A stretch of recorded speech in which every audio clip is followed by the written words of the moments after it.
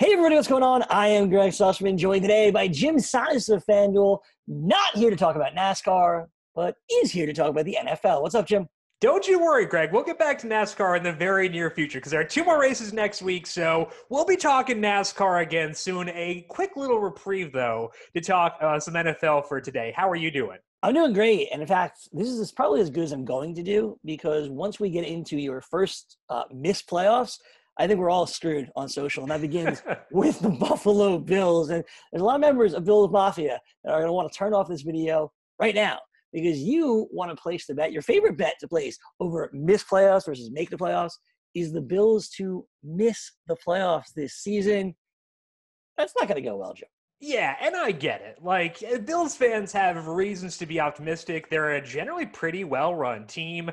I like their head coach. Their defense is pretty fun. So there are reasons to like this Bills team. So we're not totally trashing you. But I think at this number, at plus 140 to miss the playoffs, there's quite a bit of value in that. And honestly, like, I'd love to bet into this division and try to be optimistic here because it is pretty wide open. But my concern is around Josh Allen because Josh Allen, yes, he got better last year, but he's still ranked just 27th in per dropback efficiency based on numberFire's metrics. And that's concerning. It should go up with Stephon Diggs being in town because situation does matter a lot for a quarterback, and Josh Allen's situation did just get better. But if Allen doesn't become a legitimate quarterback and become better than what he was last year, it's pretty easy to see a path to them missing the playoffs for this year. If we're looking at plus 140, the implied odds of that are 42%. So in order to bet this number, you need the odds that they miss the playoffs to be 42% or higher. And if you look at numberFire's projections, which are now live for the full season, the odds that the Bills miss the playoffs are actually 47%. So about 5 percentage point gap there between their actual odds and what the odds makers have. So I'm pretty willing to dive in here at plus 140. I think that the Bills have a lot to be optimistic about, so I think that it's not a must bet by any means, but there's good value here. I see paths to disappointment for this team, so I'm willing to dive in at plus 140. The AFC East wide open this year with Tom Brady, of course, in Tampa Bay. The Patriots rebuilding. The Bills arguably the favorite right now in the AFC East. You can kind of see this division going in any direction. Getting this team to miss the playoffs at plus 140, it's just a good number. Not that we think it's going to happen. Stay chill, Bills fans. It's just a good bet to place according to numberFire's metrics, which are live right now. Another team that has kind of good odds to miss the playoffs, it's the Indianapolis Colts. It's another wide open division out there in the AFC South where the Colts, another team that may be the presumptive favorite. But Jim, you believe the right bet is to take them missing the playoffs. How come? Yeah, this one may feel a little bit weird because if you go to Sharp Football and look at their schedules for the upcoming year, the Colts actually have the easiest schedule in the entire NFL for 2020 based on the win totals of their opponents. And that's the way you want to look at this thing. So that's definitely good for the Colts. And it's actually by a pretty wide margin that their schedule is the easiest. But it looks like bookmakers are accounting for that because plus 160 to miss the playoffs is a pretty big number.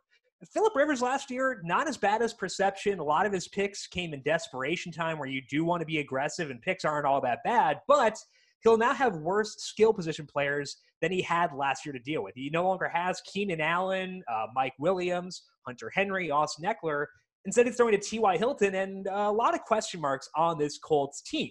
He does get a better offensive line and a much better offensive line, but the improvements there are kind of scrubbed out by the drop in skill position players Rivers will have to throw to. So that's definitely a concern.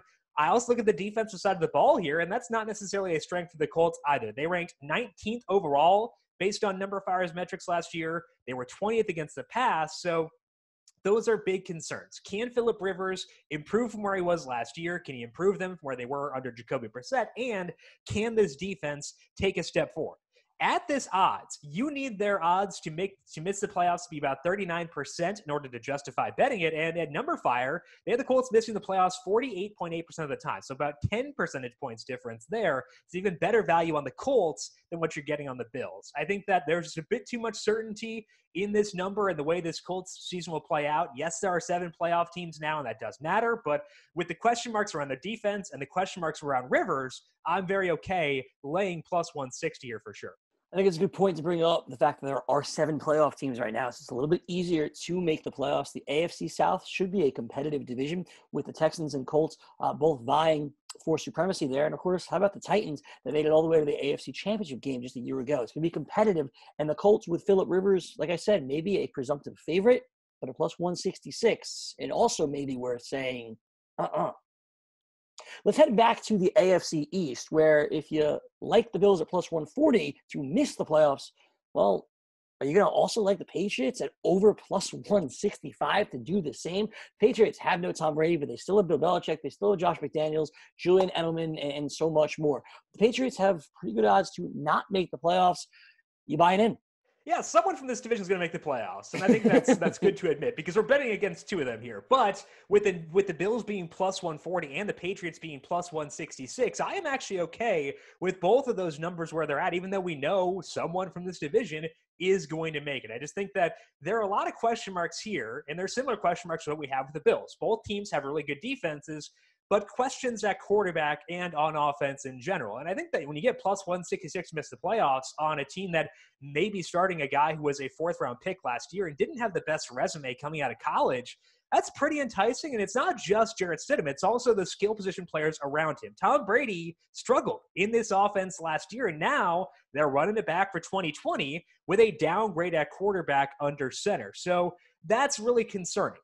Basically, if you wanted the Patriots to make the playoffs, at this number, you would need to bank on them having an outlier defense once again. And defensive efficiency is not as sticky year over year as offensive efficiency. So banking on a back-to-back outlier season on a defense is pretty tough. They also lost Kyle Van Noy, Jamie Collins, and some other players on defense. And they're going to have a lot of young players potentially contributing on that side of the ball. That's definitely scary if you're going to get them at this number to make the playoffs. So I'm just going with the number here. Plus 166 is more than enough. One of the Bills or the Patriots will probably make the playoffs, so maybe the situation where you don't bet both these numbers, just pick the one you like more and go from there. But I think in a vacuum, both the Bills and the Patriots, good bets not to make the playoffs just based on where the odds makers are viewing them. Now betting against the Bills and the Patriots, it seems like Jim's all in on the Miami Dolphins this year or his New York Jets to ultimately make the playoffs. Now, listen, you may not want to do both the Bills and the Patriots to miss the playoffs, but Jim's right. The Patriots, their skill position players haven't gotten any better. Their quarterback got worse. They, I don't want to say barely made the playoffs last year, but it kind of felt like they barely made the playoffs last year on the heroics of a defense and Tom Brady. Well, the defense, well, they may not be back this year. Tom Brady is definitely not back this year. The Patriots is a bet to miss the playoffs that I actually like better than even the Bills. Let's move on to the next one here, Jim. It's finally a team to make the playoffs. We did our misses. Now let's get into our makes.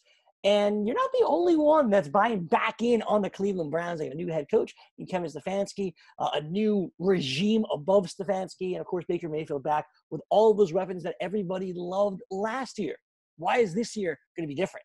Yeah, I just think they've made incremental improvements. And those incremental improvements really do add up once you look at the effect of those improvements on both sides of the football. The big improvement on defense, they get Myles Garrett back. That's not an acquisition, but it is a big one because their defense really tanked after Garrett got suspended last year, and getting a guy who could be defensive player of the year back on defense is a pretty major boon for them. But there have also been major gains on the offense. And I think these have been the more high-profile gains this year. But Jedrick Wills at left tackle, Jack Conklin at right tackle, Austin Hooper at tight end, they're helping shore up their biggest weaknesses from last year. And I think that's a huge thing in helping Baker Mayfield get back to where he was as a rookie. We don't need this team to suddenly be a world beater to make the playoffs. We kind of just need Baker Mayfield to go back to what he was as a rookie. And I don't think that's that tall of an ask for a guy who was the first overall pick just a couple of years ago, one of the most prolific quarterbacks in the history of college football. So I don't think we're going out on a major limb here, and getting them at plus 116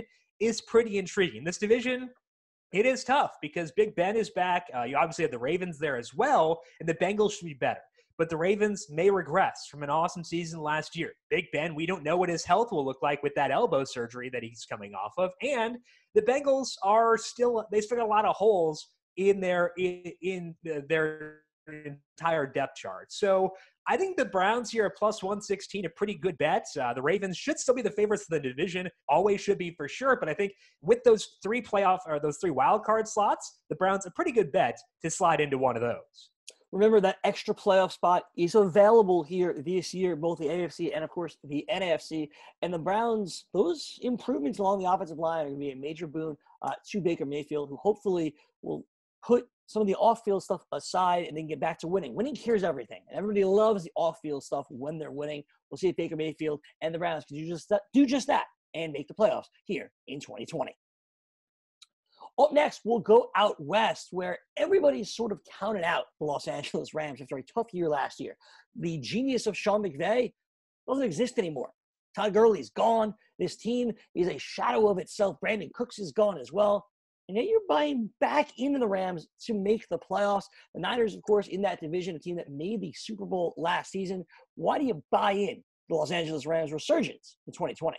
Yeah, it's a super tough division. It's not just the 49ers. You also got the Seahawks there, who are I think minus 122 to make the playoffs. The Cardinals are improved from where they were with DeAndre Hopkins and Isaiah Simmons there. So this is going to be a tough division. But I think that is being fully accounted for in these odds. I think we may be overreacting to what the Rams did last year. If I were to ask you, in theory, where you thought the Rams ranked in offensive passing efficiency last year, you probably wouldn't guess a number that's all that good. But they were actually the 10th best schedule-adjusted passing offense in all of football last year. They were actually a lot better than you would think. They played a tough schedule, but they really did improve down the stretch. Once they made some scheme changes, Jared Goff actually played pretty well, making them a top 10 passing offense. And if you get a top 10 passing offense at plus 140 to make the playoffs, I find that pretty intriguing. And the thing about that number last year, ranking 10th in passing efficiency, is that it happened even though they had a lot of injuries at wide receiver. Brandon Cooks missed time. Robert Woods missed a game due to a personal issue. Their offensive line was also decimated throughout the year. They weren't just bad at the beginning. They also had a ton of injuries as the year went along. Now, all those guys come back, and maybe they're not going to be great, but it gives you competition. It gives you choices. If one guy isn't very good, you can turn elsewhere. Competition and depth is good, and the Rams are much better prepared along the offensive line this year than they were last year. So I would expect this offense to rebound from where it was last year. This defense is going to take a step back. They've lost a lot of talent there. Wade Phillips no longer in town, so I would expect the defense to struggle, but if I can get a passing offense I expect to perform well at plus 140, I'm going to take that number pretty much every time. So the implied odds here, 42% based on the number to make the playoffs, and numberFire has them making the playoffs 45% of the time. So just a little bit of value, but I think I'm higher on the Rams offense than the numberFire metrics are. So at plus 140, count me in on buying a Rams bounce back. A little bit higher on the Rams. The numberFire is pretty good. But this division, man, it's really tough. Like you talked about, the Niners making the Super Bowl, the Seahawks making the playoffs, the Cardinals so much more improved. It's going to be tough. But don't count out Sean McVay. Don't count out this team that is going to be more prepared, we'd hope, for this year. A schedule that is not of the defending NFC champions as it was a year ago. We'll see what happens with the Rams. And if they can improve and if they can stay healthy, they should be able to make some noise out there in the NFC. One last team to talk about that we think are going to make the playoffs, and this is not a popular one here, Jim. This is Houston Texans as we go back and close out the AFC South here. The Texans and Bill O'Brien did their thing, trading away DeAndre Hopkins and just not getting anything back in return, and trading away draft picks and getting Brandon Cooks, who, as you mentioned just a moment ago, missed some time last year, as he does kind of every year. But you believe the Texans are still a good bet to make the playoffs, as they seemingly always do. Why is that? It's kind of as you mentioned, as they seemingly always do. I think that makes a lot of sense. Yeah, Greg, they made a lot of really dumb decisions. No DeAndre Hopkins. And we should be pessimistic about the long-term outlook of this team. But when you're getting the plus 144 in this specific division, I find that pretty enticing because the Titans, they're built around this wild style of play. We don't know if what Ryan Tannehill did last year is sustainable. Derrick Henry, can he be as efficient as he was down the stretch last year? There are question marks there. We laid out the question marks around the Indianapolis Colts earlier on, and the Jaguars might be tanking. So this is a pretty wide open division. Meanwhile, you've got the Houston Texans kind of lurking there. They've gone to the playoffs for the past 5 years, and they've done so both years where Deshaun Watson has been fully healthy. He comes back, he is still there, and he is still good, even though he does lose DeAndre Hopkins. That matters, but it's still Deshaun freaking Watson. We want to bet on good quarterbacks, and Deshaun Watson is that. And I think given how good he was when their offensive line was bad, which it no longer is, I think we can expect Deshaun Watson to still perform at least decently well, even in a worse situation with DeAndre Hopkins being gone. So this is kind of just betting on Deshaun Watson and betting against the other players in this division. The Texans, yes, we can question all their moves, and we should, and it does lower our expectations of them. But at plus 144 to make the playoffs, I am going to buy back in here and hope that the issues for the Texans don't fully flesh themselves out until a couple of years down the line. The issues are going to pop up again. Hopefully it's not this year. If you're taking this bet, it's a really good number. And I like how you called the Titans offense wildly interesting when it's just literally running the football over and over and over again. But nevertheless, we'll see what the Texans can do, and they can make the playoffs, as they seemingly always do, once again, here in 2020.